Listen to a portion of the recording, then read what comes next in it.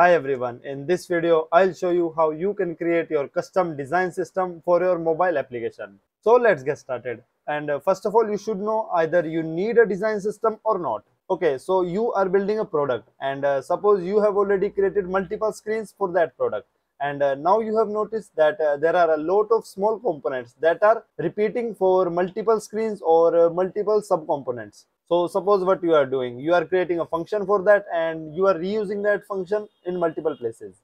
And your design system is the exact same thing. So you will be creating a whole module for all these reusable components, and you will be using them throughout your application to maintain consistency of all the screens and all the components. And if you are creating a product that has multiple reusable components and the product has become larger now, so you know that now you need a complete design system of your own. So now you know what is a design system, but how can we create one? So if you go to official Android documentation about design system, so here you will find that they have mentioned majorly three ways to create your own design system in Android. One is extending material 3, like you might already know that you are provided with material 2 and material 3 in Android Compose, and by default you might be already using them. So option 1 is extending that. So suppose you are having 4 typography, H1, H2, H3 and H4, and for your own design system you might need 3 more, H6, H7, H8 or at whatever. So you can extend your material design system. That is comparatively easy, so that is not what we are going to do today. Next is replacing one or more components from material system. Like for these things you can provide your custom implementation. You can read about this in this documentation, but that is also not what we are doing today. We are going to implement a fully custom design system of our own, and I will be creating the design system of a very famous app named Zomato, and their design system is called as Sushi. So I will try my best to replicate all the components in that. So if you click on that, you can also read how you can implement a fully custom design system of your own. Like you can define your basic color, typography and shape, and then more things like text selection colors, text field colors, ripple effects, and suppose shadows, radius, and all those things. So here you can see I have already designed this home page of Zomato. You can also check that out on internet. I tried my best to replicate this. Okay, so first thing what you have to do, you have to go to project view and create your design system as a complete separate module, because the main purpose of creating a design system is reusability, and you don't want your design system to be restricted to only one module, suppose your app module. And if your product is going to be big, then you will need this design system in multiple modules or even in multiple projects. Like for example Zomato, you might have observed Zomato and their other product Blinkit is having similar kind of design sense. So that is because their design system Sushi is common. So on your project you can right click and create a new module, that is our Android library. So we can name it design system, or you can also name it Sushi or whatever name you want to give to your design system. Let me finish, and let me also quickly add all the dependencies. Okay, so as you can see, the design system module is here, and we can start creating our components inside of this package. And let's start understanding the structure of our design system module. Okay, so before starting, if you also want to learn how Zomato have created their new Sushi design system, so you can also check out their blog. That is pretty easy to understand, and it's a good resource to create your own design system. And this video is also a good resource actually. Okay, so one of the ways that I'll recommend you to structure your design system is this atomic structure. That means you have to create all your components with layer. Suppose atomic layer, where you will be defining your textiles, colors, icons, shadow, and all these small things that will help you to give your whole product a consistent design sense. I mean, suppose if you are using 4 type of buttons, you don't want to have different kind of font style for all these 4 buttons. That can have a bad user experience. You can have different sizes, you can have different colors, but I won't recommend to use 4 or 5 font families. So all those things you can define in your atomic layer. Here you can see we can define our typography, we can have different sizes of our text and different weight also, and also you can define your all the colors that you can use in your product. So let us do that in our clone. So first I will create a package here that will be atomic. And here I can define a new file called colors. And I have already defined all the colors that I needed in this Zomato clone. So this is the custom colors file that I have used throughout this application. So what I can do, I will paste this file. So remember, you have to use this file separately and not paste it in this colors file. Why? Because this will have the values of all the colors that I'll be using for these parameters, and that is here. There you can see. So custom colors, and I am passing all the color values here. So instead of passing all the values like this, I have to define them in this colors file. So let me do that quickly.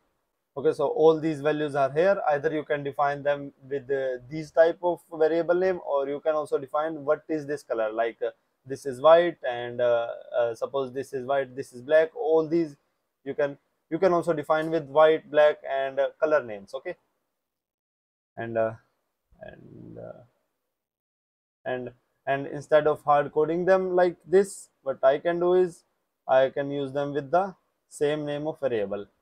And this is showing here error because this themes file is right now in a different module. So what I can do is I can right now copy this file. Let me copy this whole thing and paste it here. I will paste it, and right now it is showing all these errors. Let me import.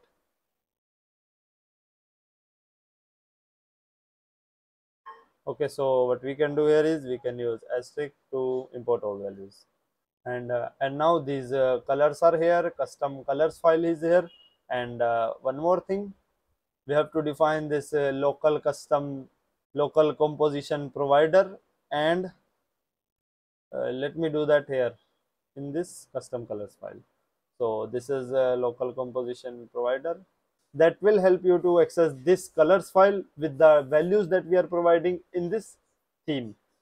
So if you are using this Zomato clone theme as the top level parent of your whole application, then you can use this custom theme dot colors and any value that we are providing for all these colors. So that will be accessible throughout your application.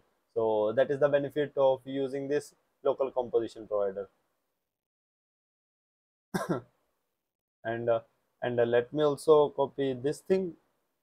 Okay, it is here. So we have used this local custom colors dot current. That means with using this custom theme object, we can access this custom colors object. And what are the values of this custom color object that we are using? That is local to our theme, and local to our theme is all these values. So we can access all these values local to our theme inside any file that we are using with this. So I hope that is now making sense. And the default value of this local custom colors is these unspecified values, and custom values will be used whatever we are defining while creating our theme file. Okay, so colors is done now. Let us create custom typography. Let us create now. So custom typography, this is the file, copy, and Atmoic. Okay, so as you can see, I have pasted some font values here because I'm creating a custom typography. I have done the same thing with typography as I did with colors. I have defined all these values here, and let me use them here with the same variable name. And this is custom typography. This is accessed here with local composition provider, and default values are textile.default. So everything is done with typography. And the next thing is this custom elevation. So here I have done same thing with this custom elevation and custom shape object, and now this custom theme is done. And also like all these things, you can also add default values like shadow or custom width, custom height, anything you can pass here that is applicable to your whole application. So now atomic layer is done, and now we have to move to next layer. So if you see, next layer is molecules layer that will contain all the components that will be actually used inside of our application, like the buttons, input box, like the text field or toggle buttons, checkboxes, and all those things will be our molecules. So let's create them. Let's create the molecules package. It's not necessary that you use this package names. You can also use custom package names like components. Here you can see I have created this molecules package which contain buttons. So it have 3 to 4 kind of buttons. I have created a chips file which contains multiple chips and toggle buttons. And if you have observed, there are also resources that I am using here. So either you can define your resources directly here, or optionally you can create a separate module to maintain all your resources. That can be also considered over engineering in some cases, but consider that it is also an option. I have done it directly here anyway. And if you see, I have also added preview files, but I'm not getting any option to see the preview, probably because this is a library file. I'm not sure. If you know we can preview in a library or not, then let me know in the comments. And let me show you the preview in the app module. Here you can see buttons. So these are the buttons, and next is chips. These are the chips, and next is toggle buttons. So all the toggle buttons that you can use in your application. So these are here, and our molecular layer is done. You will have a lot of molecules, but for the demonstration only, I have created just these 3 files. Next is our organisms layer. What you can do is you can also combine this organism layer with this molecules layer in your code. Like here you can see it is defining navbar, rating cards, or widgets, or whatever things. You can combine them in your molecules package and use them with your templates. Or if you have a lot of organisms, then you can also have a separate package for them. Here I have only one file that contains these organisms. Here you can see this is the top bar, this is the search bar, bottom bar, and this recommendation toggle. So what I can do is I can also put this inside of molecules file, or you can also create a separate package for it. Let me import it. Alright, our organism layer is done. Next is templates, and this will define the skeleton of all the screens or all the complex components that you can use in your application. Like if you see here, so this is a template of what we can say a product or a restaurant or anything that can be put inside of it. This is also a template, so you can create a template and put it inside of your templates folder, or you can also optionally combine them with your molecules if your project is not that big. So for templates, I have these 2 things: restaurant labels, okay, that is molecule layer, and this restaurant card are a kind of temp templates, because I can use this as a template and I can put any restaurant or any product inside of any screen of my app. This can have custom shape and custom values according to the screen where I am using them. Okay, and let me put them inside of a new package. I will name it as templates. I'll paste it here.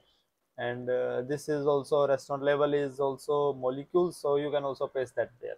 So now our small design system is ready, and now what you can do is inside your app module, you just have to import this implementation project colon design system and sync now.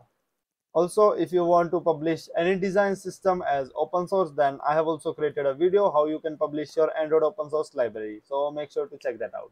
And now this design system is implemented. Let me remove all the files I have added there. So home items, these.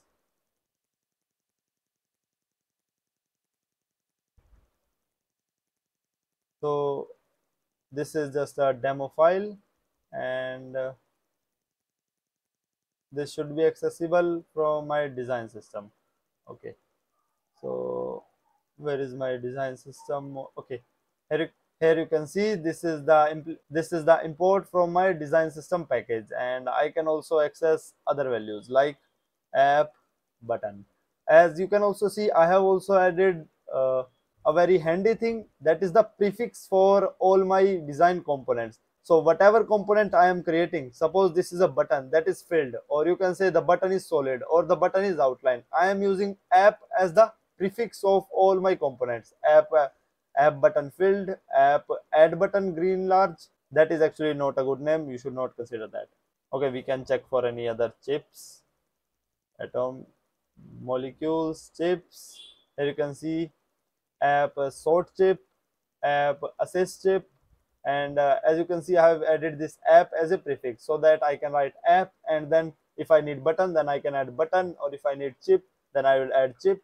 If I need text field, then I will write app text field, and then what is the specialty of the text field, suppose outline or solid or filled.